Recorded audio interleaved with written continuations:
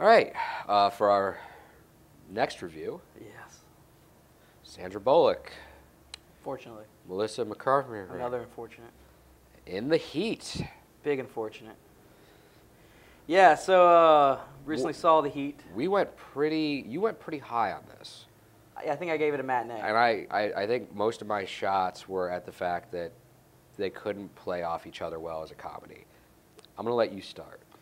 Well, Taste the humble pie. I'm going to start with the positives, all right? Positives. And now on the negative. No, positives are there were funny moments in it. Huh. There were. I mean, when you saw them playing off of the ideas behind them, it was kind of funny, you know, and that's it. For the rest of it, the movie was I was so uninterested in this movie, I actually looked at my watch twice to know what time it was because this is, first of all, is a long movie for a comedy. Which is actually funny because it's not. I don't think it breaks 2 hours. Okay, then it felt really long. Precisely. That's what. Okay, maybe that's why I was looking at it. I was like, I don't think it breaks. I don't think it breaks 100. I don't think it breaks too much past 100 minutes. My sister wanted to go see this, and I kept trying to convince her to go see This Is the End again. And I really wish I would have seen This Is the End again, because this movie, I was just sitting there. And the weird thing was, I'm in the theater, and there's all these audience members laughing at all these jokes. Everyone loves it. And I'm sitting here like this going, like, I wasn't engaged.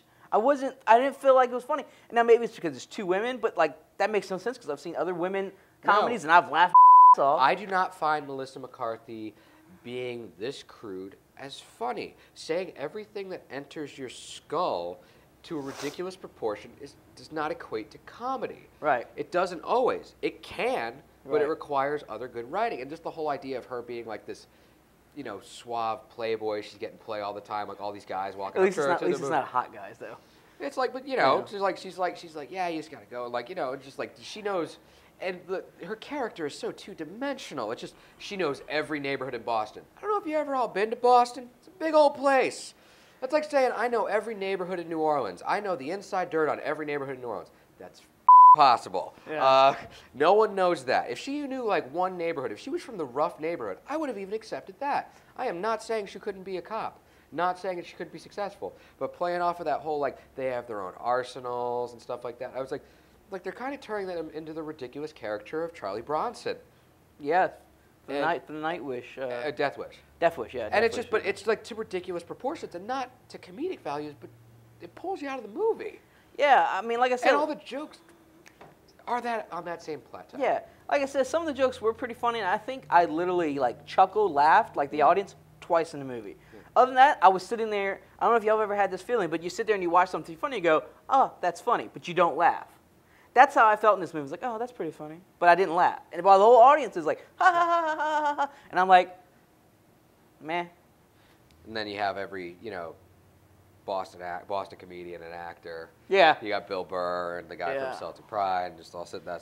You know, it's just like, and it's okay, but, you know, then they point out the Boston stuff and she's not accepted by her family and what are you retarded? And it's just like that whole. Yeah. And, you know, the annoying girlfriends and just every stereotype you could throw down about Boston. It was getting annoying to film. Yeah.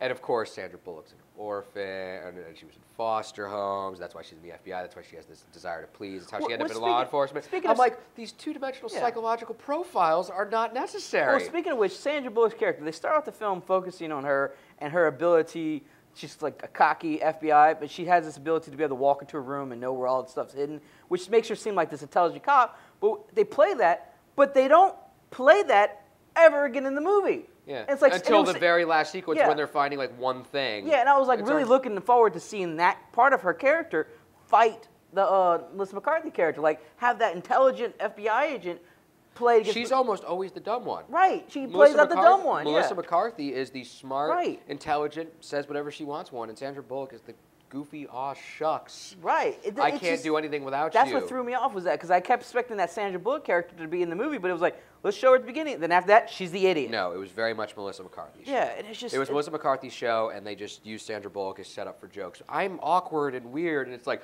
oh, really, let's talk about your vagina for 20 minutes then.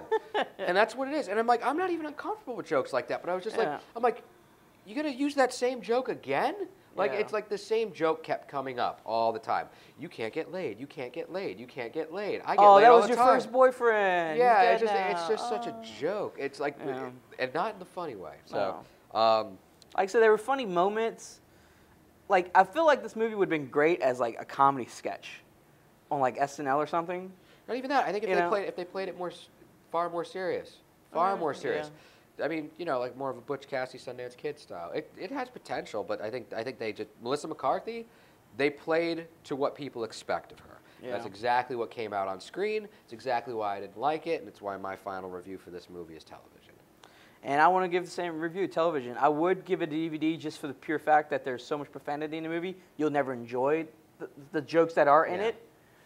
But, hopefully you'll catch it on HBO. If that's a TV. Yeah, I mean, Because FX and all those other channels will bleep or edit the movie or something. And just the holes in the And show. then, yeah. It was just where the heat, like just doing the title line. I'm like, oh, geez, it's one of those.